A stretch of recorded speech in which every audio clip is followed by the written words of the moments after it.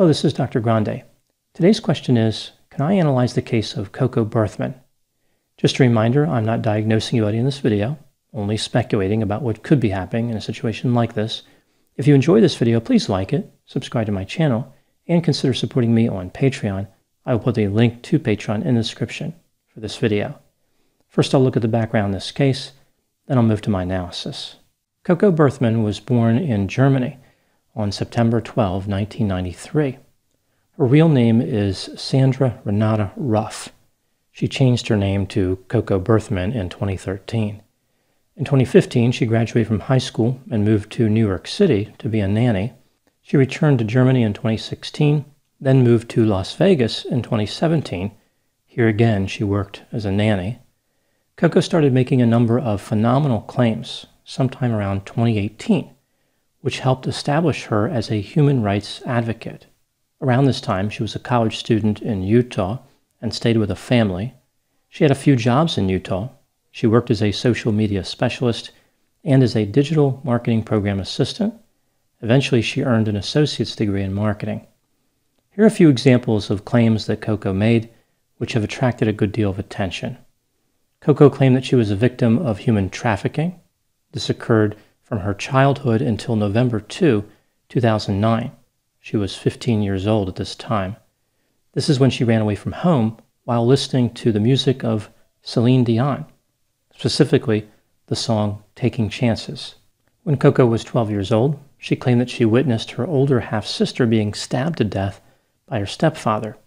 She said that her mother forced her to watch the murder by holding her head.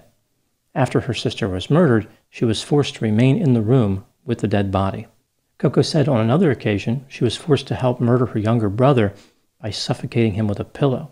Coco claimed that she wasn't actually born in Germany. She was born in Bulgaria. Here's how this story goes. When she was working in Las Vegas in 2017, she attended a university class in Salt Lake City, Utah. It was for nannies. The instructor for the class was a missionary for the Church of Jesus Christ of Latter-day Saints, which I will refer to as LDS. The missionary appears to have made an impression on Coco. Coco said that she returned to Las Vegas and received a call from her attorney. She was advised that she really wasn't born in Germany after all. She was born in Bulgaria and was cared for in an orphanage there. Coco called the instructor in Utah to tell her the news. The woman said that she served as a missionary in Bulgaria from 1992 to 1994. And of course, Coco was born in 1993. Coco and the woman, who Coco referred to as her spiritual mother, did some research and discovered that the woman actually held Coco as an infant in the orphanage. An amazing and unbelievable coincidence. This led Coco to convert to the LDS Church. Later, of course, Coco claims her mother returned to the orphanage and picked her up. Otherwise, Coco's story about how she grew up would not make any sense. Interestingly, Coco later left the LDS Church. Coco was able to use her claims to become a somewhat well-known human rights advocate. Many media outlets have reported on her amazing story. It is considered inspirational to many people. The only problem for Coco is that she is not being honest. Let's take a look at some of the evidence that contradicts her claims. Coco's mother denied that Coco was ever a victim of the crimes that Coco indicated. She said that she had ongoing contact with her daughter long after Coco supposedly escaped in 2009. She even has a photograph taken in 2015 when Coco was leaving to go to New York. In addition, her mother visited Coco in New York City in 2016. Coco's mother filed a defamation claim in Germany against her daughter, but cannot afford to do so in the United States. Coco's older half-sister is alive and resides in Germany, which means that Coco was lying or her half-sister made an amazing recovery, like resurrection level amazing. Coco's brother is alive as well. It appears as though the miracles will never cease. How about Coco's Bulgaria story? The spiritual mother told a reporter that Coco is a very good liar with a history of extensive fabrications. My favorite part of Coco's Bulgaria story is how she said she found out about it from her attorney. We're supposed to believe that she has this lawyer who's like, I don't really have anything else to do today, therefore I'm going to spend some time researching the places of birth of my clients. Who knows what I'll find? Do a lot of attorneys really have time for this activity? Is that considered a productive use of billable hours? In January of 2022, Coco came up with a new claim.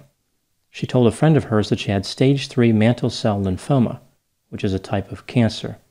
She was receiving treatment at the Huntsman Cancer Institute and had met with specialists in Alaska and Chicago. In February, her friend started a GoFundMe which raised more than $10,000 in a few weeks. The authorities investigated Coco's claims after receiving a tip that she was faking cancer. They could not find any evidence that she was treated at the facility that she indicated. Some of the physicians that she mentioned had never heard of her. One physician was a specialist in the area of PTSD. He did treat her, but it was for anxiety. Coco told the authorities she would send medical records supporting her claim, but she never did. The police confronted her, and she changed her story. Now she said she was seeking treatment at a different facility called the Intermountain Medical Center. Coco Berthman was arrested for communications fraud in connection with her claims about having cancer, but at the time of making this video, she has not been formally charged. After her arrest, she told the authorities that she had medical documentation in a drawer at her residence. She directed them to this location. They searched it and found plenty of documents, but nothing related to a cancer diagnosis. Now moving to my analysis. Coco Berthman seems to have trouble telling the truth. It's almost like she just can't help lying. In addition to the major false claims that Coco Berthman has made, she has made a number of other statements that potentially indicate deception. For example, she said that she was invited to perform with Celine Dion. Later, she admitted that was a lie. She said that when she was growing up, she was not allowed to read the Bible. She claimed that a friend of hers named Tony had died of cancer. When Tony decided to attend an event where Coco was present, she changed her story and said that it was actually Tony's friend who died of cancer. So there's a bit of a discrepancy there. Coco claims that she is becoming an international human rights attorney. She was contacted by America's Got Talent to appear on the next season. She claims that her mother has sent people to the United States to kill her. And she said that 80% of the customers for human trafficking are American men. And it is a $53 trillion a year industry. Just to put that in perspective, this is higher than the gross national product of the United States, China, the United Kingdom, and Germany combined. Coco has indicated that sometimes she is deceptive because of her traumatic experiences. So again, it appears she's willing to admit that some of her statements are deceptive. This brings me to the question, what was Coco's motive for all this deception? In this case, we see an individual who just kept lying without any regard for how outrageous and unsupported her claims were. Typically, a person lying for some type of material gain will only tell lies that have a reasonable chance of being convincing. The lie has to be difficult to falsify and not so unlikely as to attract scrutiny, so it has to be plausible. They tend to avoid changing fundamental aspects of their story. For example, they would not change their place of birth. If somebody is lying for a reason other than material gain, like due to narcissistic or histrionic traits, they are often less cautious. The lies are quite plentiful. The person just keeps telling different stories to different people. If people start to compare notes, they detect the inconsistencies. Coco has transmitted her false claims to a wide audience. She has recorded videos and given public talks. It is important for her, if she wants to get away with her deception, to keep her story simple and unchanging. Also, adding new features to the story, like a fake cancer diagnosis, only draws more suspicion. Whatever Coco's motive for lying is, she isn't very good at it. The behavior in this case seems to align more with attention-seeking as a motive as opposed to material gain, although there is no way to know for sure. Coco did ask people for financial help for a fake cancer diagnosis, so there does appear to be some financial motive, but for the most part, she seems to be trying to attract attention. Even her fake cancer diagnosis could be thought of as attention-seeking more so than to gain money. Moving to the next question, some people have accused Coco of being a pathological liar. What leads to pathological lying? What is the nature of this condition? Here I'm speaking in general, not specifically about Coco Berthman. The concept of pathological lying has been around for many years. It is sometimes called pseudologia fantastica. there is quite a bit of disagreement about the nature of the condition.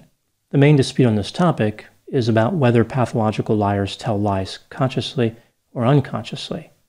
On the side of suggesting lying is a deliberate act, theorists say the condition is related to personality pathology.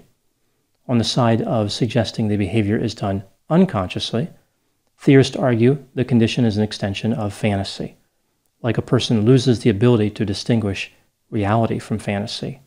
Essentially, the person is delusional.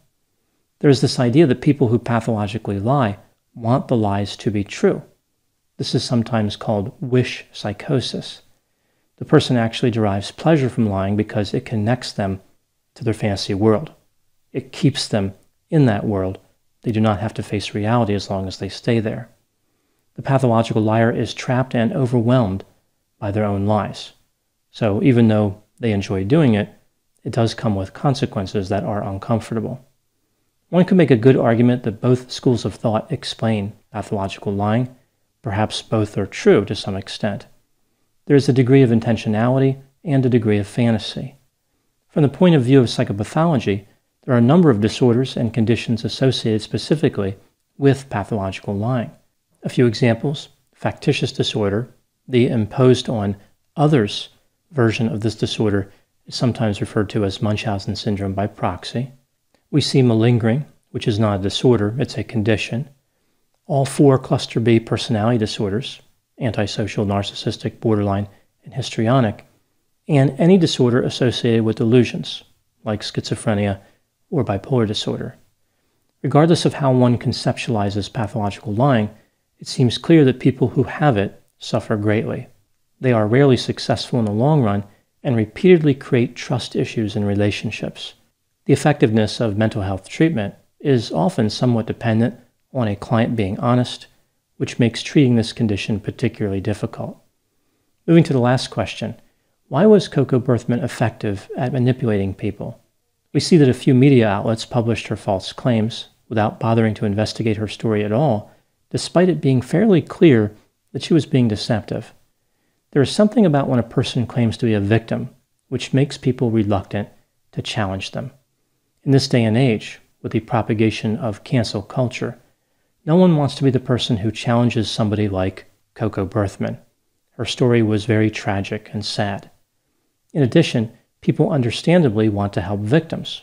Therefore, when somebody claims to be a victim, the first feeling is compassion as opposed to doubt.